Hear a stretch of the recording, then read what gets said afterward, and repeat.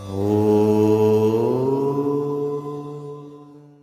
વિડિયોના sponsor છે Payal music, જેઓ mobile એસેસરીઝની ભવ્ય રેન્જ ધરાવે છે, એ પણ રીઝનેબલ ભાવમાં, ક્વોલિટી પ્રોડક્ટ, ઓરિજિનલ પ્રોડક્ટ અને ત્યાં ઝેરોક્સ, લેમિનેશન તથા કુરિયર કવર જેવી પણ સુવિધા ઉપલબ્ધ છે.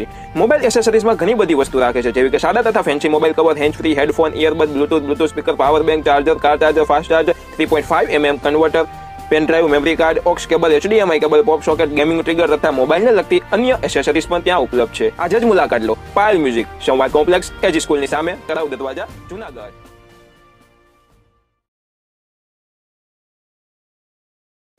નમસ્કાર, વામજા એજ્યુકેશનમાં આપ સૌનું હાર્દિક સ્વાગત છે. આજના વિડીયોમાં, આજના લેક્ચરમાં, આજના ટોપિકમાં આપણે ધોરણ 4 વિષય આસપાસ એટલે કે પર્યાવરણનું પ્રકરણ 19મું પાઠ 19મો જોવાના છીએ, જેમનું નામ છે સાથે જમીએ.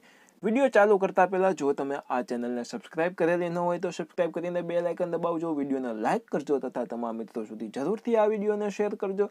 ચાલો ચાલુ કરીએ આપણે ધોરણ 4 વિષય આસપાસનું પ્રકરણ 19મું સાથે જમીએ. મિત્રો, એક રિક્વેસ્ટ કરું છું તમને કે વિડીયોને આખો જોજો, છેલ્લે સુધી જોજો. એક વસ્તુની ગેરંટી આપું છું કે તમને દરેક વસ્તુ હું સચોટ રીતે, સરળ ભાષામાં, એકદમ વ્યવસ્થિત રીતે સમજાવી દઈશ. અને મિત્રો, આ વિડીયોમાં તમને મજા પણ આવશે, એટલે મહેરબાની કરીને વિડીયોને આખો જોજો. ચાલો ચાલુ કરીએ. મિત્રો, સૌ પ્રથમ ટોપિક છે વર્ગમાં ઉજવણી. તમે જોઈ શકો છો તો કે વેકેશન પૂરું થયું, વેકેશન પૂરું થઈ ગયું છે, આજે શાળા શરૂ થઈ ગઈ.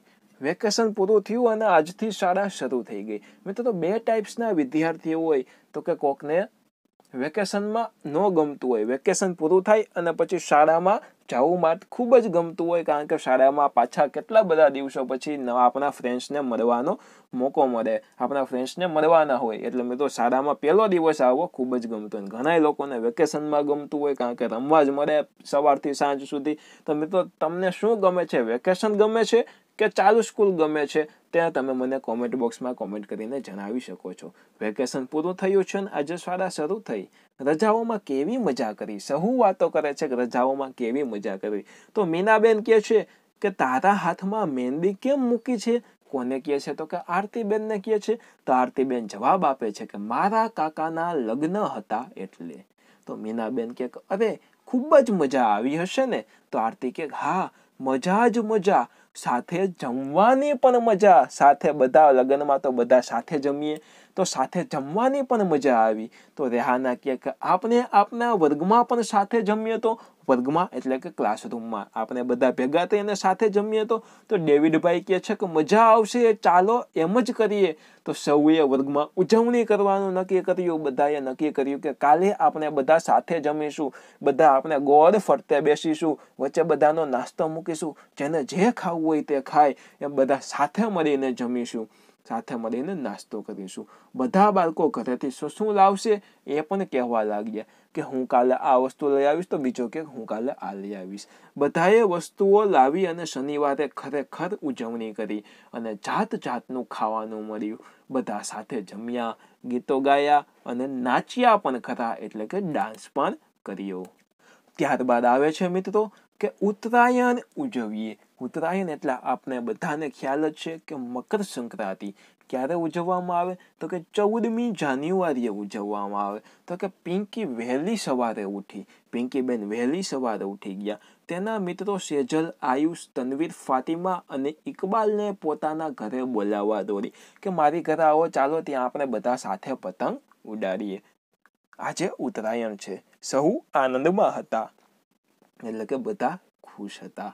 ઉત્તરાયણ ઉજવવા તેમણે ખાસ તૈયારી કરી હતી. મિત્રો, આપણે કઈ કઈ તૈયારીઓ કરીએ છીએ? તો કે મારા જેવા તો બહુ જ આમ ઉત્તરાયણની રાહ જોતા હોય તો હું તો આગલે જ દિવસે મિત્રો પતંગો લઈ લઉં છું, કાના માત્ર પણ આગલે દિવસે બાંધી લઉં છું. તો મિત્રો, આપણે આવી બધી તૈયારીઓ કરે છે. આપણા મમ્મી શું તૈયારી કરે? તો કે બીજા દિવસે ઊંધિયું બનાવવાનું હોય, એની ઢોકળીઓ પહેલેથી જ બનાવી લે, ગોળ ગોળ ગોળી હોય તે આગલે દિવસે બનાવી લે છે. એવી રીતના બધા અલગ અલગ તૈયારીઓ કરતા હોય છે.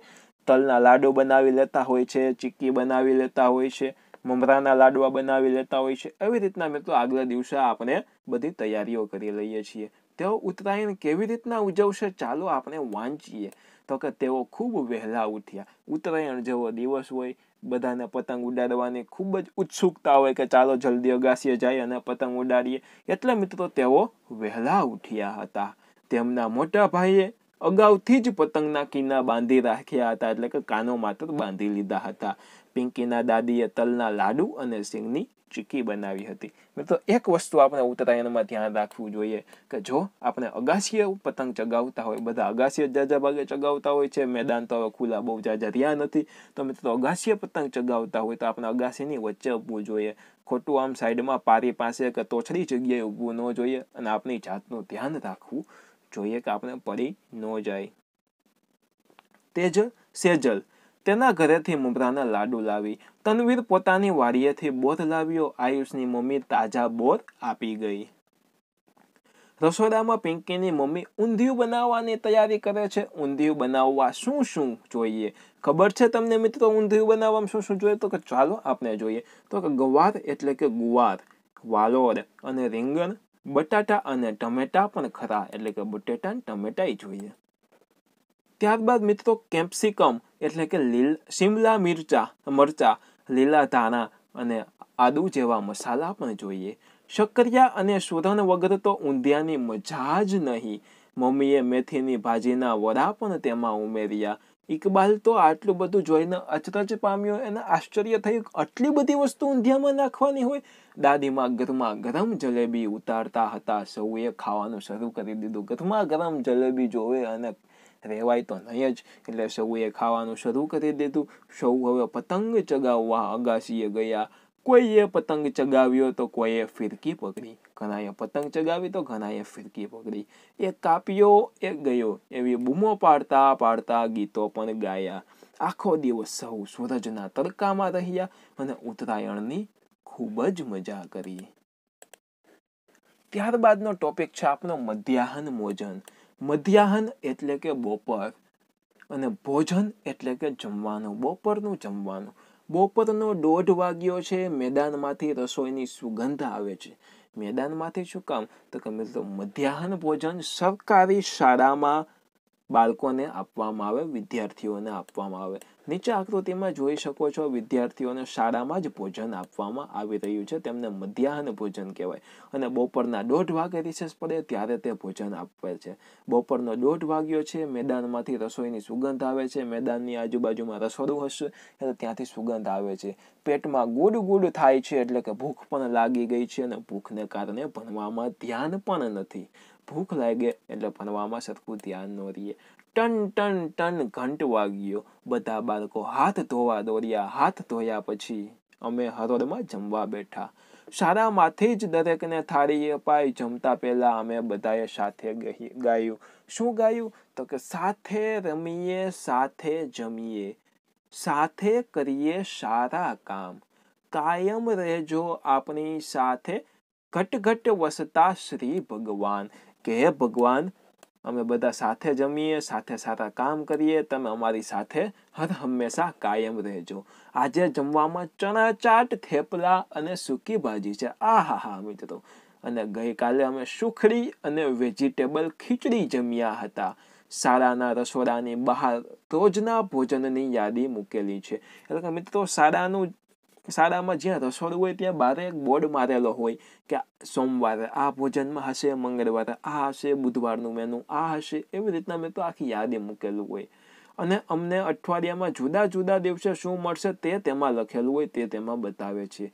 જ્યારે અમને તિથિ ભોજનમાં મીઠાઈ મળે છે ત્યારે તો ખૂબ જ મજા પડે છે. તિથિ ભોજન હોય ત્યારે મિત્રો મીઠાઈ આપવામાં આવે. શાળામાં મધ્યાહન ભોજન સમયની એક બીજી રસપ્રદ વાત છે. દરરોજ હરોળમાં અમે અમારી જગ્યા બદલીએ. તો હરોળમાં એટલે કે લાઈનમાં બધા બાળકો બેઠા છે, તો બધા બાળકો પોતપોતાની જગ્યા દરરોજ બદલે છે. એટલે કે નવા બાળકોની બાજુમાં બેસવાનો મોકો મળે, નવા મિત્રો બનાવીએ. એટલે મિત્રો રોજ અમારી જગ્યા બદલીએ અને એક નવા બાળક સાથે બેસીએ. મને તે ગમે છે કારણ કે હું નવા બાળકોને મળું છું અને નવા મિત્રો પણ બનાવું છું. અમારા શિક્ષક કાળજી રાખે છે કે શાળાના શિક્ષક કાળજી રાખે છે કે બધાને તાજું અને ગરમ ભોજન મળે, વાસી ન મળે, અને ગરમા ગરમ સરસ તાજું અને ભોજન મળે. વાલીઓ પણ તેથી ભોજન આપી અને તેમાં મદદ કરે છે. હવે બધી વસ્તુઓ સારી છે. અમે તાજું, ગરમ અને પકવેલું ભોજન સાથે જમીએ. બધા બાળકો ભોજન પૂરું કરે અને તેનો બગાડ ન થાય એની અમે કાળજી રાખીએ છીએ. મિત્રો, આપણે આપણા ભોજનનો બગાડ કોઈ દિવસ કરવો ન જોઈએ અને કોઈને કરવા પણ દેવો જોઈએ નહીં. એટલે ધ્યાન રાખજો કે આપણા ભોજનનો આપણે બગાડ ન કરીએ. જેટલું ખાવું હોય એટલું ખાવાની છૂટ હોય, પરંતુ બગાડ નહીં કરવાનો, જોઈએ તેટલું જ લેવાનું. સાથે જમવાની ખૂબ જ મજા આવે છે. ક્યારેક કોઈ ઘરેથી જમ્યા વગર આવે તો અહીં ધરાઈને જમે પણ, પરંતુ સાવ ભૂખ્યા પેટે તેમને ભણવાનું ગમતું હશે. અનુમાન કરો છો મિત્રો તેમને ગમતું હશે.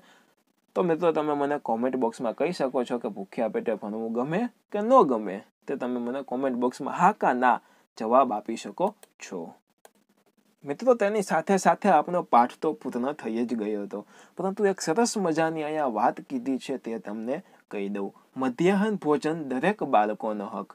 મિત્રો, આપણા દેશમાં ઘણા બધા બાળકો એવા છે કે તેમને પૂરતું જમવાનું મળતું નથી. આપણા દેશમાં ઘણા બાળકો એવા છે કે એમને પૂરતું જમવાનું ન મળે. આ તો આપણા ભાગ્યો સારા છે કે મિત્રો આપણો જન્મ સારા ઘરમાં થયો છે અને આપણને જમવાનું મળે છે. શાળામાં પણ તે ઘણા બાળકો ભૂખ્યા આવે છે. આપણા દેશની સર્વોચ્ચ અદાલતે હુકમ કર્યો છે, આપણી કોર્ટ છે, સર્વોચ્ચ અદાલત છે, તેમને હુકમ કર્યો છે કે પ્રાથમિક શાળામાં ભણતા બધા બાળકોને ગરમ પકવેલું ભોજન મળવું જોઈએ. આ દરેક બાળકોનો હક છે. મિત્રો, અહીંયા જ આપણો આ પાઠ પૂર્ણ થાય છે. આશા રાખું છું કે આપ સૌને ખૂબ જ મજા આવી હશે. જો તમને મજા આવી હોય તો તમે વિડીયોને જરૂરથી લાઇક કરી દો. ચેનલને સબસ્ક્રાઇબ ન કરેલી હોય તો સબસ્ક્રાઇબ કરીને બેલ આઇકન દબાવો અને આ વિડીયોને તમારા મિત્રો સુધી જરૂરથી શેર કરો. કાંઈ પણ પ્રશ્ન હોય અથવા તો આ વિડીયો તમને કેવો લાગ્યો તે તમે મને કોમેન્ટ બોક્સમાં કોમેન્ટ કરીને જણાવી શકો છો. ફરી મળશું એક નવા વિડીયો સાથે. ફરી પધારજો. બાય. જય હિન્દ. વંદે માતરમ. આવજો. ધન્યવાદ.